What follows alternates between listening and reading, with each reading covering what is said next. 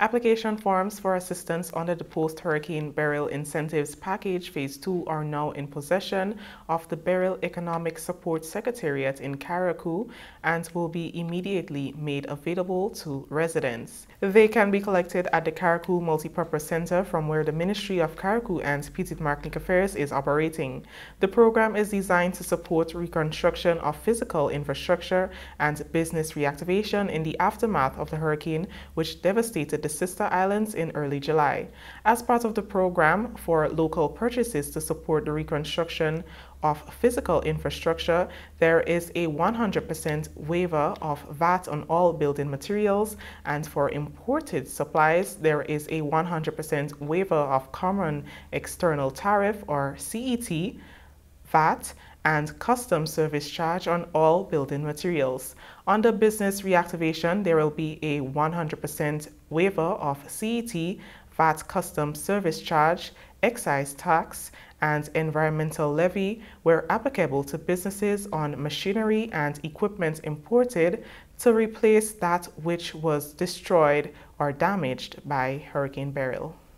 In terms of the services available, what's covered under the incentive program is tax waivers to households, individuals, and businesses. For the most part, that's what it entails. So as people seek to reconstruct their buildings, their roof, etc., you're entitled under this regime to have waivers of the VAT if you're purchasing locally, or if you're going to import from Trinidad, St. Vincent. Some people are going as far away as Miami, wherever. Then you have, in addition to the VAT, you have exemption on the CET and the CSC, the Common External Tariff and the Customs Service Charge.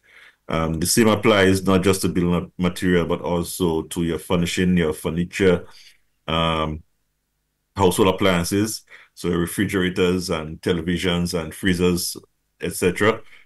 For households and individuals, you're limited to one per item in this category. So one fridge, one television, one washing machine, etc. In Carriacou, we do have a number of sort of extended household arrangements where, and I think the same happens in Grenada as well, where, the parents might be upstairs and a son or a daughter has a complete apartment built out in the downstairs or something to that effect.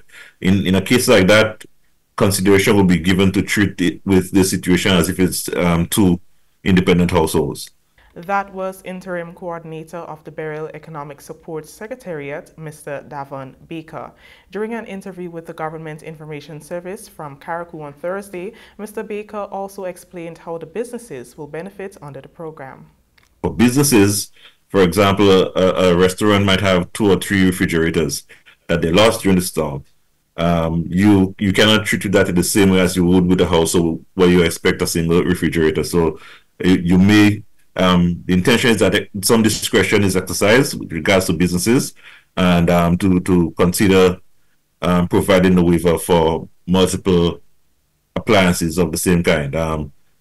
There isn't any cap or established cap on the amount to say 3 or up to 5, but I think as we go along, as we see what happens, then the necessary adjustments and tweaks will be made to the system to ensure that what we do is reasonable and fair to the people that we intend to serve. Individuals and businesses must submit their application to the Secretariat along with relevant documentation so that they can be processed as quickly as possible. Once the forms are in, what would happen is that you will review, ensure that we have all the information, all the supporting material that we need. The next step immediately would be to have the validation process begin. So somebody or somebodies would go out to the location and look at what exists on the ground and try to ensure that the request is reasonable for what exists and not something that is different from the situation on the ground. So we try to ground truth the whole situation. So the idea is not to make people who are already distressed more distressed by being exceedingly stringent and have them going back and forth, over minor stuff. There's room for flexibility. But we just want to be able to verify that the requests are reasonable and valid.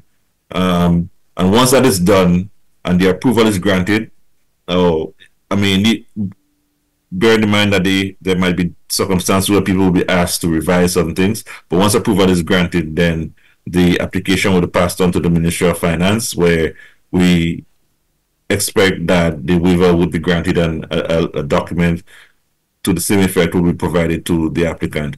We expect that 3 days would be a reasonable time for us to have that initial approval on Caraco at the best, and another 2 days to have the waiver granted by the Ministry of Finance. Interim Coordinator of the Burial Economic Support Secretariat, Mr. Davon Baker.